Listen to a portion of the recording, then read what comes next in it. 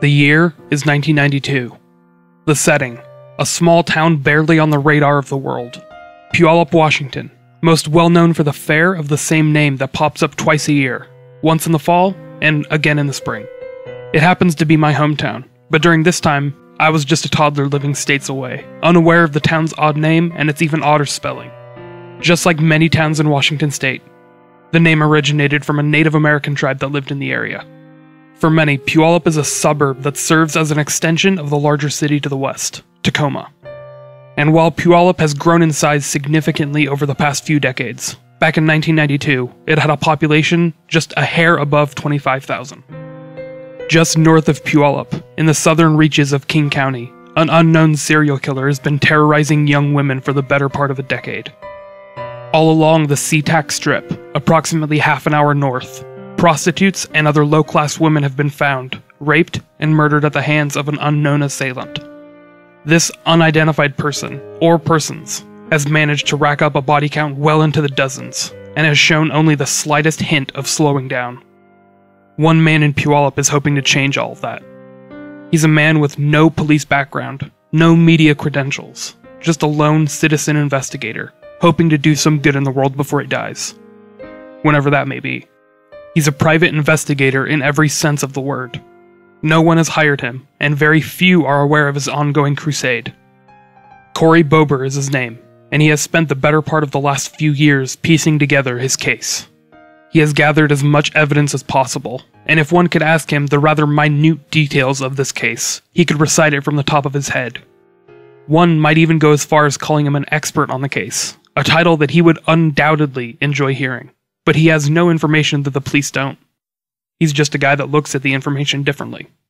Bober has spent a large chunk of his free time, in between odd jobs, which included a good stint as a small-time weed dealer, dedicated to finding this unknown serial killer. He has tracked down a suspect after hours upon hours of personal investigations, and has even started harassing the local police department to take his claims seriously.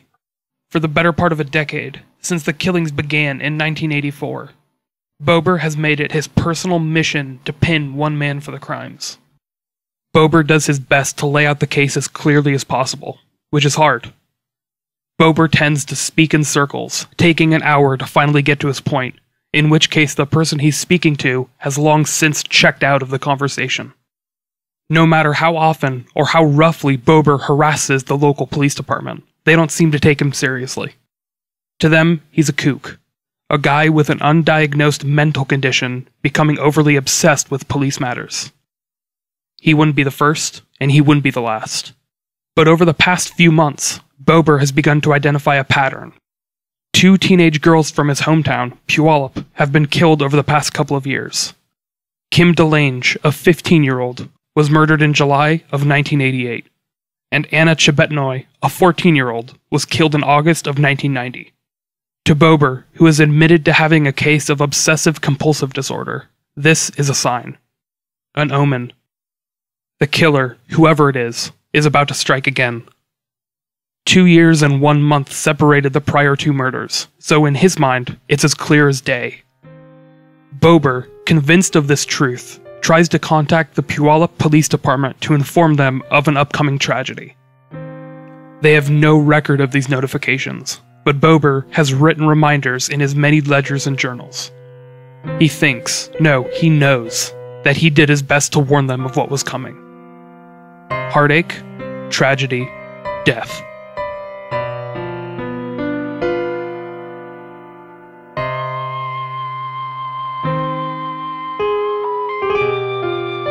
Welcome to the Unresolved podcast, a podcast dedicated to telling true stories which have no clear-cut ending.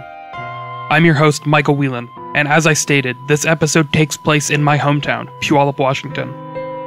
This story is one that I was just made aware of a few months ago, revealing a dark, seedy underbelly to the suburban town I grew up in and still think of as home. While the locations sound familiar, the Puyallup of 1992 is a far cry from the world I grew up in, just a few years later. The cast of characters are brand new, and reveal a rich yet tragic story that was unfolding in the background of my youth. Almost every person involved in this story is flawed, to a fault, leading to a tug-of-war of responsibility and truth in the aftermath of a personal tragedy, the disappearance of a teenage girl. This is the story of Misty Copsey, and the investigation to find out what exactly happened to her almost 25 years ago.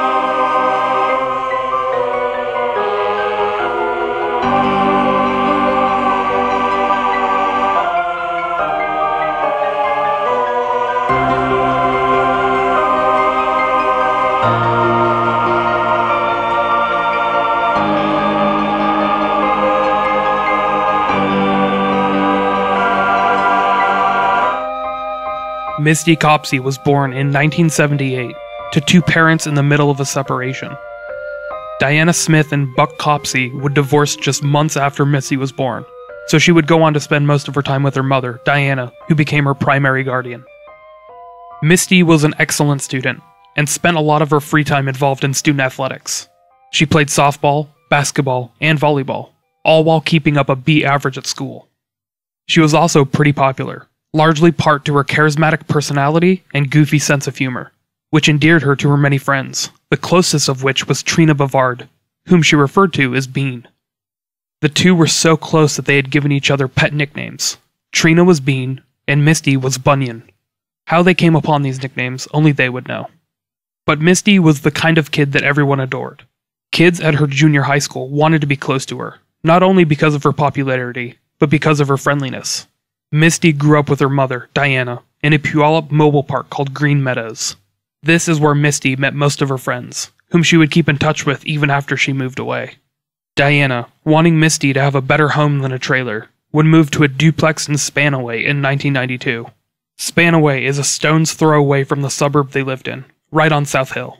But it was still a new environment, and it caused Misty to enter a new neighborhood where she knew no one. Diana would often be gone nights, working as the caregiver for a woman in her late 90s, so Misty would be left home on her own. She would stay in touch with many of her friends from Green Meadows, however, and would still constantly hang out with them, especially when left to her own devices at night. One of the many friends she carried over from Green Meadows Trailer Park was an older boy named Reuben Schmidt. He was 18, a scrawny high school dropout that had a one-sided interest in Misty. Misty liked Reuben because he had a car, a green 1974 Chevy Nova. But Reuben had an attraction to Misty, a girl 4 years his junior. Almost anyone would call this type of attraction unhealthy, for an adult man to be so interested in a junior high girl, but that was underestimating how Misty's mother, Diana, felt. During one phone conversation between Misty and Reuben, Diana recalled overhearing something very disconcerting. She heard Reuben telling Misty how horny he got just looking at her, a piece of information she didn't want to hear and one that caused her to demand Misty to hang up. Needless to say, Misty didn't feel the same way about Reuben. While boys had been interested in her, she was just starting to develop crushes of her own, almost all of which were athletic pretty boys, guys like Jason Priestley from Beverly Hills 90210. She wasn't interested in Reuben, who was, by all extents, trailer trash. Things between Misty and Diana were what you'd expect from a teenage girl and her mother. They had their issues, but they were otherwise on good terms. Personally, Diana had a bit of an alcohol problem, but nothing that kept her from living her life or inhibiting Misty.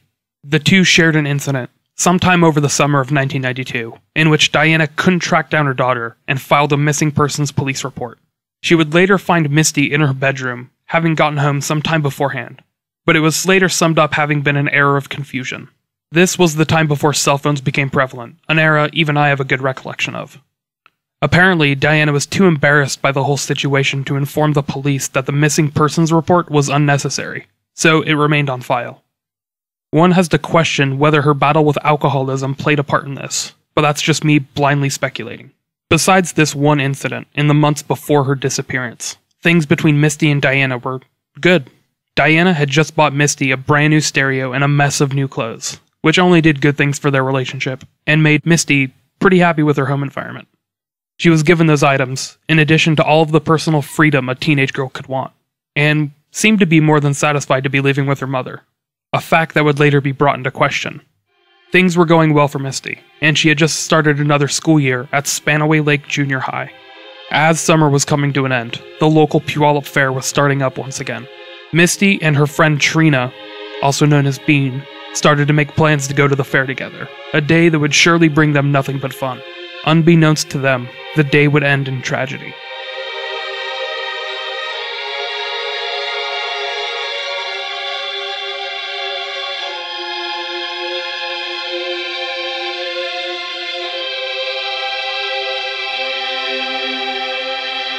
For almost a decade, Corey Bober had worked tirelessly to convince Pierce County and King County detectives that his suspect, a man named Randy Atziger, was the Green River Killer. His suspicions arose during a conversation he once had with Atziger, a former acquaintance of his, in which the other man revealed a vital clue of the Green River killings. Randy Atziger would claim that he heard this from a drunk Auburn police captain, but that didn't cut it for Bober. For this man to have such a vital clue of the case put him on the map, and Bober would spend the rest of his life trying to convince others of this supposed truth. During his personal crusade against Atziger, Bober would begin to utilize the media as a tool of the investigation. Some could classify it as a weapon, but Bober would try and pin the media against the investigators, making it seem like they were covering up the truth or refusing to investigate any leads. For a while, it paid off. Both of the neighboring counties eventually looked into Atziger, adding him to the list of Green River Killer suspects. He became a person of interest, who they investigated thoroughly. But, unlike Bober, both counties took him off of that list, and began to look at other suspects. This was not what Bober wanted. He wanted his suspect, Atziger, arrested. He began to hound both counties, as well as local jurisdictions, in an effort to get his suspect caught. He even threatened to take care of Atziger if the counties wouldn't arrest him. So assured of his guilt, he was threatening vigilante justice. Eventually, the police just started to get sick of Bober. Simple as that. Puyallup Police Sergeant Herm Carver was one of the many that began to tune out Bober's demands and threats. Bober began to escalate his investigation into Atziger, trying to utilize less than legal methods to trap him. He had ex-girlfriends record phone calls. He would sneak around Atziger's property in search of clues, things like that. Randy Atziger was becoming aware of Bober's personal vendetta against him, and he was becoming infuriated and paranoid. This was in 1992, and Bober had just begun to notice the pattern of Puyallup killings. He claims to have warned local detectives of the upcoming murder, but can you blame them for ignoring him? By now, he had been harassing their offices with threats of doom and gloom for close to a decade.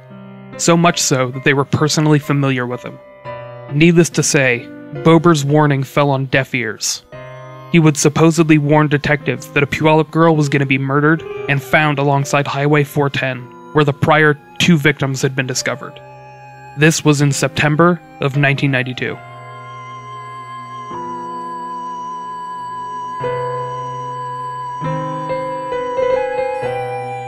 September 17th. Misty Copsey had finally convinced her mother, Diana, to let her go to the fair without adult supervision. She was going with her best friend Trina, but would have to find a ride back home. This was okay to Misty, who figured that she could catch the bus back home, or could call one of her friends for a ride. The plan that Misty sold to Diana was that she was going to take the bus home, but Diana was complicit in a lie told to Trina's parents, who believed that she was giving both of the girls a ride there and back home. Unfortunately, Diana was going to be working her job as an elderly caretaker all night, so she wouldn't be able to drive them home. But she was willing to tell a white lie if it allowed her to be the quote-unquote cool parent for a night or two. As long as the 2 teenagers caught their bus at the right time, they'd be okay. Misty had borrowed a pair of Diana's jeans, a new pair that were very fashionable at the time.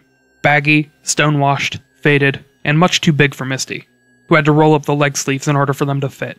Huey Lewis and the News were playing at the fairgrounds that night, which ensured that there was going to be a steady stream of people visiting and socializing. Puyallup is a rather small town, but the fair is a huge draw for the entire surrounding area, nearly quadrupling the local foot and road traffic. The weekend was in sight, and Misty was happy to spend a night with her best friend, and enjoying a further increase in her own freedom. Both girls planned on taking the 8:40 bus back home, which would take Misty from downtown Puyallup to Spanaway. That meant that they had an entire afternoon and evening to have fun and enjoy themselves at the fair. And enjoy themselves they did. So much so that when 8:40 rolled around, the two missed the bus. It was the last trip that the Puyallup to Spanaway bus would be making, so Misty needed to find another ride back home. Trina lived in Sumner, a town in the opposite direction, so when things began to get stressful, she revealed that she could just walk home. The Puyallup Fairgrounds, which exist in the downtown valley of the town, lies just next to Sumner, but Spanaway lives atop South Hill, an insurmountable walk for Misty. At 8:45, Misty made a call to her mother, revealing that she had missed the bus. Diana was upset, understandably so. She was unable to leave her job, lest something happened to the 97-year-old woman she was caring for. Diana told Misty to just get a ride from a friend. Misty immediately blurted out that she'd get a ride from Reuben, her 18-year-old admirer, but Diana told her no. She didn't like that boy, and she tried to make that painfully obvious. In the recent months, Misty had gotten an electronic organizer, which Diana told her to look through in getting a ride home. Diana made Misty promise to call her back once she had gotten a ride arranged, and to let her know who it would be from. That call would never come. Diana never spoke to her daughter Misty again.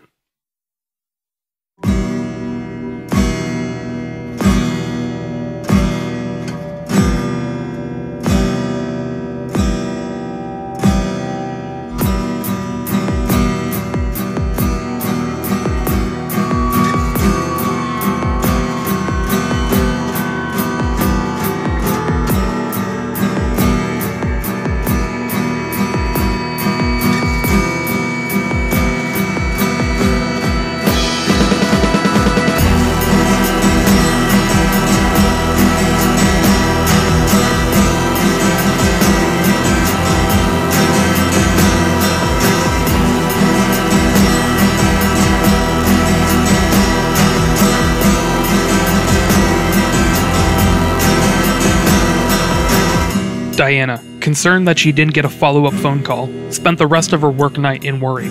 Unfortunately, there was little she could do.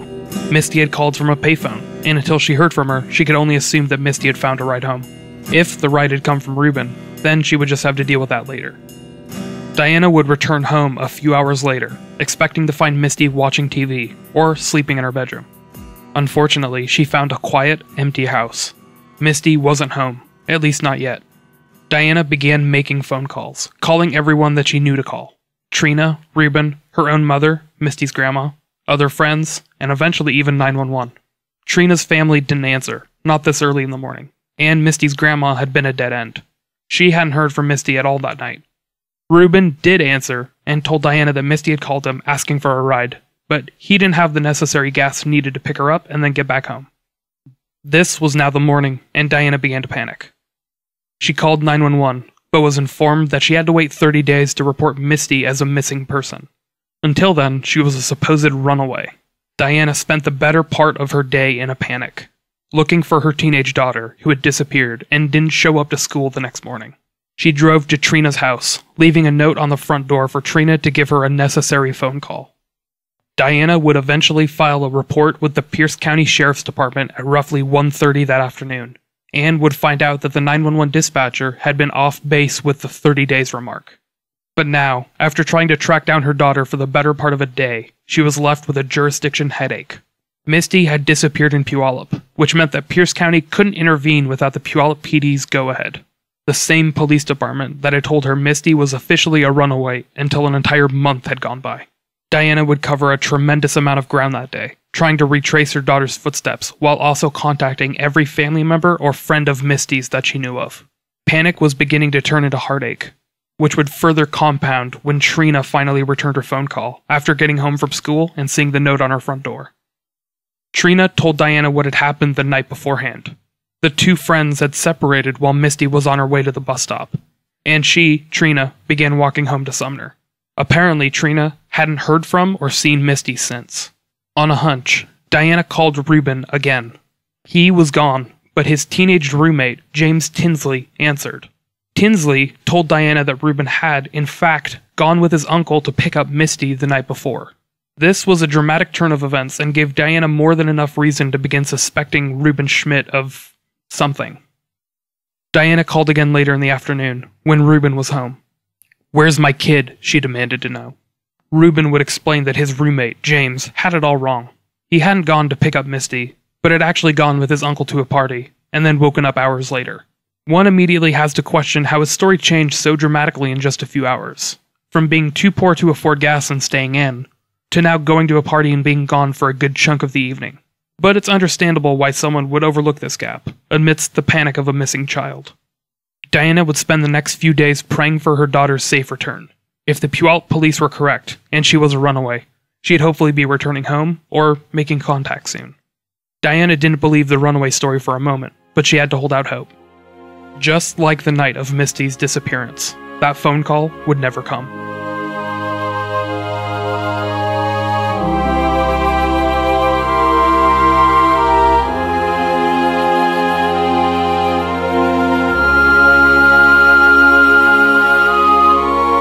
Diana Smith's life had changed dramatically overnight. Just days beforehand, she had been the hardworking mother of a loving teenage daughter that she doted upon. Now, she was a woman desperately looking for any sign of the one person she shared her life with. She would make a series of flyers, which she would begin to post up all over town, especially the downtown area where Misty had disappeared. She would make contact with Misty's friends, pleading with them to contact her should Misty surface. She promised no repercussions on them should that happen. Just to know that Misty was safe and sound was enough to forgive any small slights. A few days later, she would track down the bus driver that had been servicing the route to Spanaway that night. He told Diana that he remembered seeing Misty on the night in question, but he had been finishing up for the night and he wasn't headed up to Spanaway again. He recalled telling Misty to catch the next bus to Tacoma, 10 or so miles out of the way, which then had a bus to Spanaway that she could catch. Some family members and friends would drop by the house, or they would call, asking if the police were any closer to tracking down Misty. Reuben Schmidt was one of those few, asking if the police had uncovered anything about the case. Diana remained suspicious of him as the hours made way for days. Misty had now been missing for the better part of a week, and Diana was finally able to file a missing persons report with the Puyallup Police Department, who held jurisdiction on the case. This was on September 23rd, 6 days after Misty went missing. Diana recalls the mood of the police officers that dealt with her that day. They were all assured that Misty was a runaway, and would either be returning home soon or making contact. They came pretty close to just outright guaranteeing it. At least, that would explain why they started off Misty's investigation the way that they did. Sergeant Herm Carver, the Puyallup police officer that had previously had run-ins with Corey Bober, was in charge of overseeing the investigation. He would task some detectives to investigate the area outside the fairgrounds, in hopes that someone had seen Misty. No one had, so they moved on to investigating Diana. What they found was a woman with a couple of DUIs on her record, and a prior conviction for welfare fraud. Diana was the first to admit that she wasn't an angel, and she had had a battle with alcoholism for most of her adult life, but had openly admitted to collecting food stamps while working. She was a single mother in her 20s at the time, and had admitted her crimes to the welfare office in exchange for a deferred sentence. In digging up Diana's skeletons, the police also found the prior missing persons report from the summer, which Diana had been too embarrassed to close. Sergeant Carver was seeing Diana as having less than a stellar reputation, and someone with a history of dishonesty. On September 29th, Sergeant Carver met with Diana at Misty's junior high school, and would speak to a couple of 8th graders. These kids had been circulating rumors for a few days, in which they had spoken to or seen Misty since her disappearance.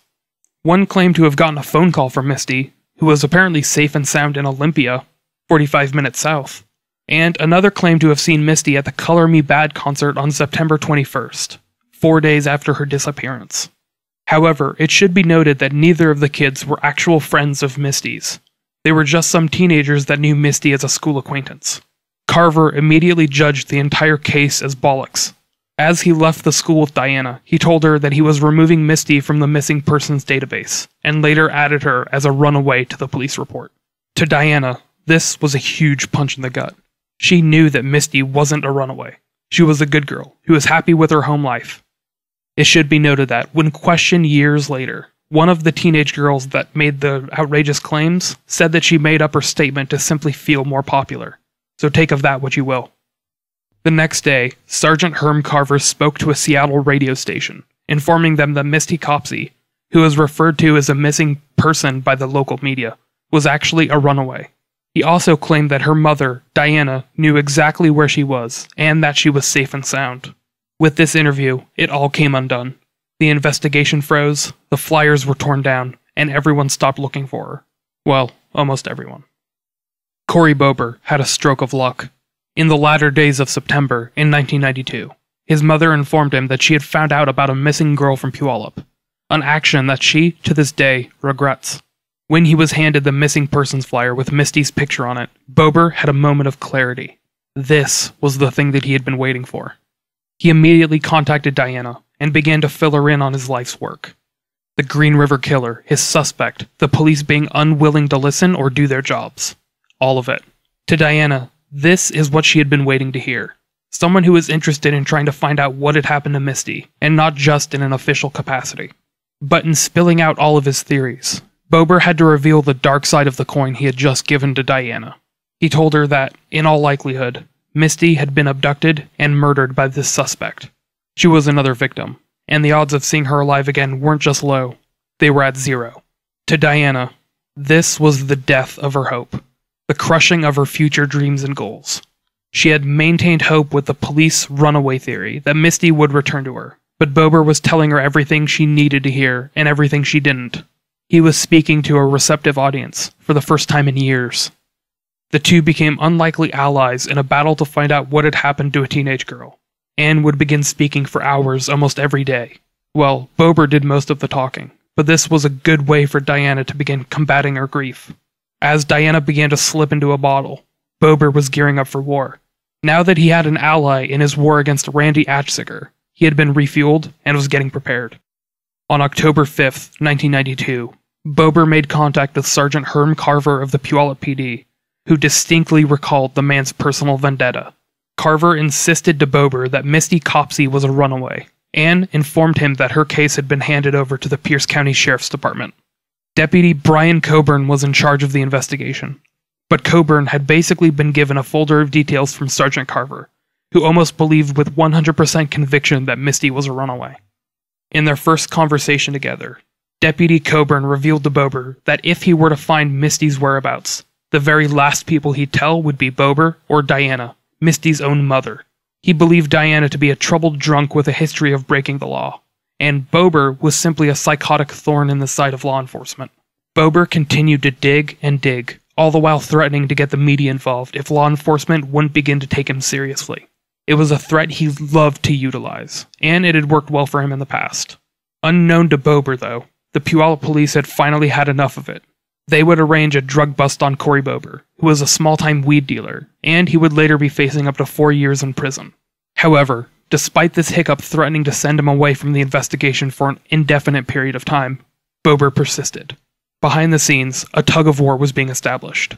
Bober was on one side, and the police were on the other. Diana was caught in the middle, a grieving mother with a plethora of character flaws that was becoming a pawn to both sides.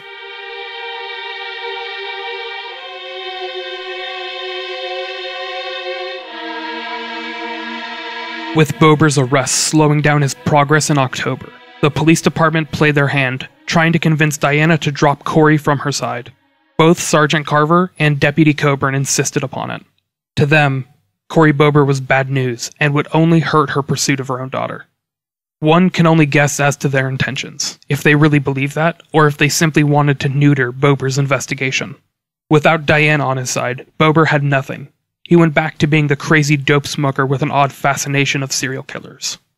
They eventually convinced Diana to file a restraining order against Cory Bober, after reactivating Misty Copsey's name on the missing persons report. However, this was a formality, an act done for every person missing for more than 30 days. Nonetheless, the restraining order was filed against Bober, and successfully scared him off. Diana had confided in Carver and Coburn, revealing the illegal lengths of which Bober had gone in trying to pin his suspect, Randy Atziger, for his supposed crimes. However, Diana would drop the restraining order 2 weeks later, in early November. She realized that, despite his occasional insanity and suspicious nature, she needed Bober. In the weeks after Misty's disappearance, he had listened to her, and had conversed for hours over the phone, acting as the only shoulder she could actually cry on. He had also gotten her in touch with support groups and other helpful organizations. He was also the only person looking into the investigation that believed she was something other than a runaway. That, in itself, meant a lot to Diana. She decided that, if she was going to have to choose a side, she'd choose Corey Bober. At least he was looking for an answer, even if it wasn't what she wanted to believe. She still had her doubts about Ruben Schmidt, but Bober didn't agree with that. He had his suspect, Randy Etchinger, and he was so assured of his guilt that he wouldn't hear anything else. Corey Bober felt some vindication in November of 1992, when King County officials revealed that they were officially reopening up the Green River Killer case.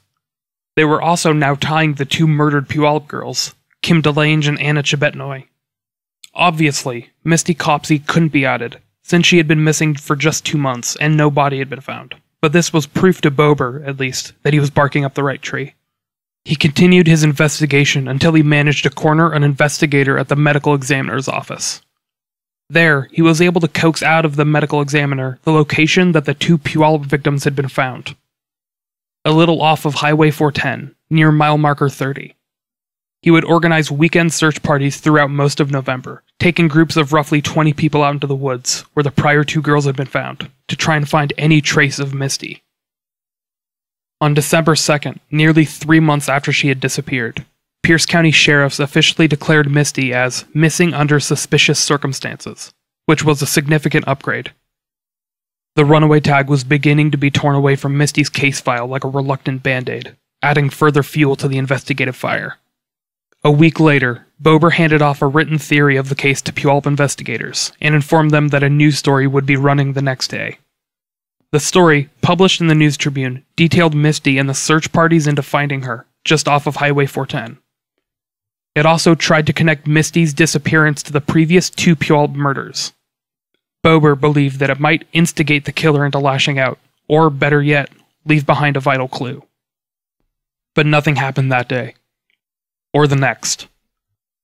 Misty had been missing for nearly 3 months, and after a run-in with Ruben Schmidt at the grocery store, in which he ran away from her upon confrontation, Diana didn't know what to think. Corey Bober's theory had failed.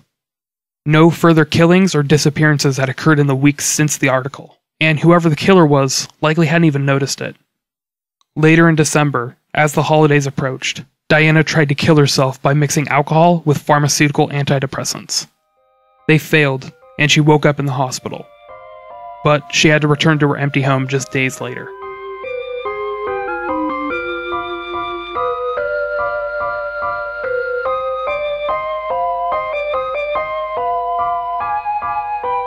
In January of 1993, Northwest Afternoon aired on the local ABC affiliate Como, in which Diana appeared with Misty's teenage friend, Trina Brevard. Also with them was King County Detective Jim Doyon, who had investigated the Green River Killer, along with the two murdered Puyallup girls. Throughout the airing, the station opened up the phone lines to potential tips and clues, and one was received. A woman claimed that she had witnessed Misty walking down Meridian, the main Puyallup drag that cruises past the fairgrounds, and passing by a 7-Eleven that lies just across the street. This alleged sighting had taken place closer to 10 o'clock than 9, which would push back the possible timeline of Misty's disappearance an entire half an hour. This woman would never be questioned or interviewed by Puyallup or Pierce County detectives, and whoever she was remains lost in time. Footage of this taping can no longer be found, having been lost by Bober, Diana, and the Como network itself. The next day, Detective Jim Doyon would go to the Highway 410 dumping ground, near mile marker 30, and begin snooping around. He found nothing, but it was a good sign that an established detective was interested in the case. Even though he had no jurisdiction and worked for the neighboring county, any sign was a good sign for both Diana Smith and Corey Bober.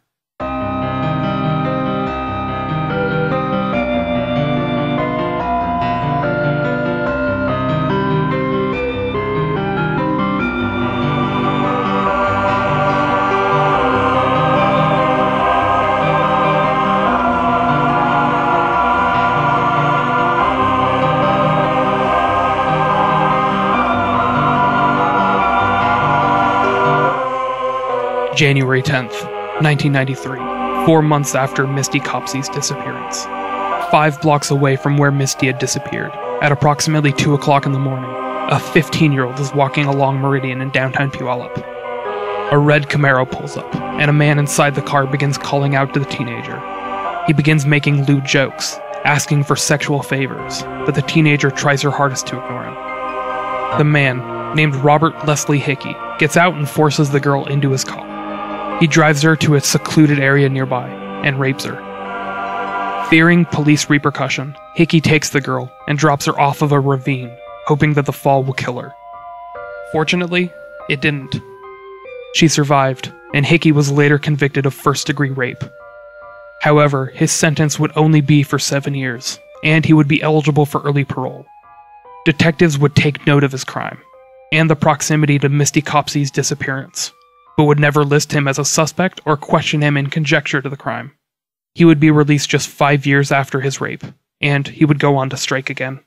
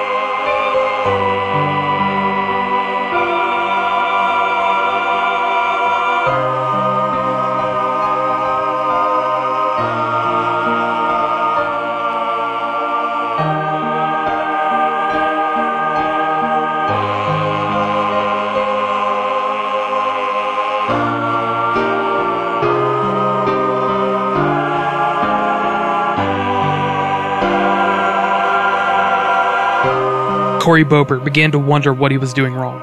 He had believed in his heart of hearts that a sign of Misty was going to be found just any day now. He just had to keep digging and searching the area where the other 2 girls had been found years beforehand. Bober had managed to track down his supposed suspect's whereabouts on the night in question. On September 17th, the night Misty disappeared, Randy Atziger had been just a stone's throw away from the fairgrounds, at the Puyallup Good Samaritan Hospital, as his sister was giving birth. Thinking about the dumping grounds where the 2 girls had been found before, Bober questioned the medical examiner's office, asking if they had the location correct. It turns out that Bober's hunch was correct. He was doing something wrong. Him and his team had been investigating the wrong side of the freeway entirely.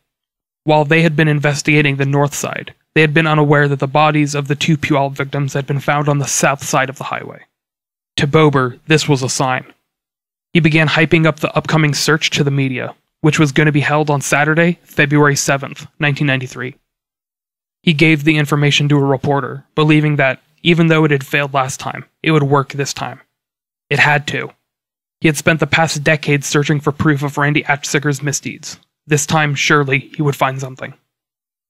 The article was released, and then days later, Corey Bober and Diana Smith led a group of family, friends, and family friends into the woods on the south side of Highway 410's mile marker 30, just a few miles outside of Enumclaw. They began combing the forested area, looking for any sign of Misty. Surprisingly, they found something. What they found was the end of the Runaway rumors. The pair of jeans that Misty had been wearing the night of her disappearance, the faded, baggy pair she had borrowed from her mother, were found in those dark woods on February 7th, 1993. While Diana Smith died inside, Corey Bober had trouble containing his excitement. He had finally, after years of turmoil and battling the police for any sign of respect, been proven right. Even though the drug-dealing charge still hung over his head, he finally had something to show for all of his years of efforts. And it was something that he could throw right into the face of the police that had belittled him for so long. Found along with the jeans were a pair of socks and underwear that may or may not have been the article she was wearing on the night in question, but Diana confirmed that they were indeed Misty's. While Diana had been courting tragedy for some time, this was the sinking feeling of truth. The truth that she had held out hope that wasn't real. She now knew it to be true. Her daughter Misty was gone.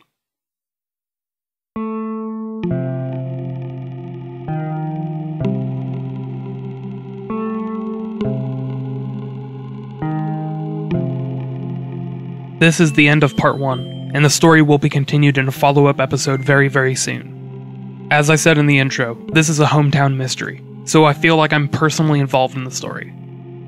While Misty Copsey disappeared when I was just a toddler, and years before I even stepped foot in Puyallup, I feel attached to the story in a way. It's hard for me to believe that this story was unfolding in the background of my youth. I owe a huge debt of gratitude to the News Tribune, and Sean Robinson in particular, who wrote the multiple-part Stolen Child article, which gives a lot of detail about the story that wouldn't be available otherwise. This episode wouldn't be possible without Robinson's hard work, which hopefully pays off someday. I can only hope that this podcast goes and furthers the effort.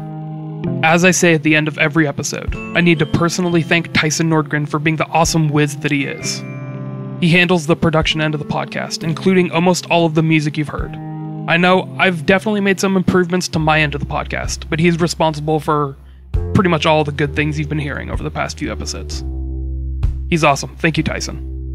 Speaking of music, a track was contributed to this episode from the artist Millimeters of Mercury. You can find a link to the song at the podcast website, and I'll also try and throw something up on Facebook and Twitter. Speaking of which, if you want to keep in touch, you could do so via social media. Just look for the Unresolved Podcast on Facebook or at UnresolvedPod on Twitter. You could also send an email to theunresolvedpodcast@gmail.com or call in a text at 831-200-3550. If you go to the website, you could also find a transcript of each episode, and you could find like a link of sources I use. And there's also links to other cool stuff like the PayPal page if you want to make a one-time donation and stuff like that. As I said, the story of Misty Copsey's disappearance will continue in part 2, to be released very, very soon. Stay tuned for that, and stay safe, everyone.